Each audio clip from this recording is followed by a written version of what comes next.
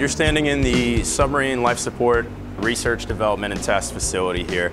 In Philadelphia, we have one of every piece of equipment in the life support suite that we use on submarines just to treat and maintain that air. So we've got our CO2 removal, our oxygen generation, our monitoring, and our burners for trace contaminants as well.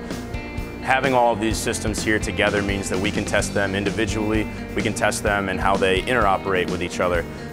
We can also do some new testing. We have several extra test stands set up to test monitors, to test new catalysts, new sorbents.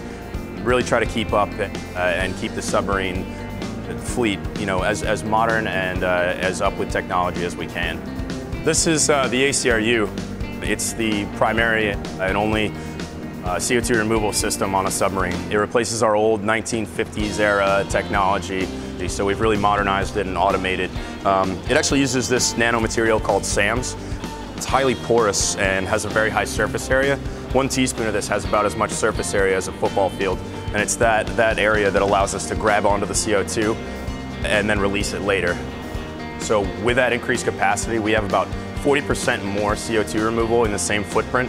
So it's a very important piece of equipment, one of the main components of life support, and without it we can't go to sea. So the ACRU test right now, it combines 2 of our groups, our research and our in-service group. I'm with the in-service group and we're working with our research guys as we are almost completed with our design and we're moving towards qualification testing.